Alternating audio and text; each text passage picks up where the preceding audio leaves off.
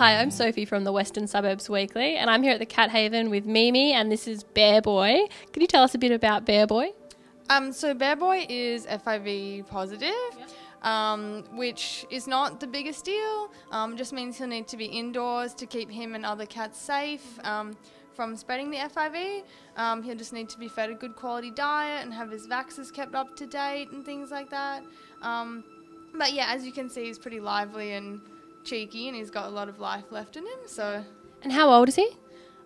He's 3 years old, yeah. So it's very young. Yeah. As cats can live for 20 years, that's very young still. And what kind of family do you think he'd suit?